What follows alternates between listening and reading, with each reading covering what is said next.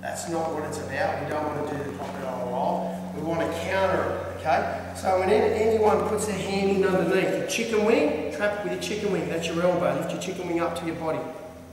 Yeah. No, put this elbow to there. Doesn't hang out like that, okay? If your elbow's hanging out like that, I pull through and I submit you, right? As I reach under, you keep your body in tight. Now, there's two things he can do. He can turn that way to arm bar me, okay? Or if I reach under and grab hold of him, he can turn under by trapping, using his head, and turn his legs out and force the arm bar. Okay, and I'll show you with the two hands. So, Logan's grabbed hold of me, I'm covering up, I'm nice and tight. He's got two hands, I don't care. Two hands, you've got to watch how this reaction is. My hands grip, I trap in, my elbows in.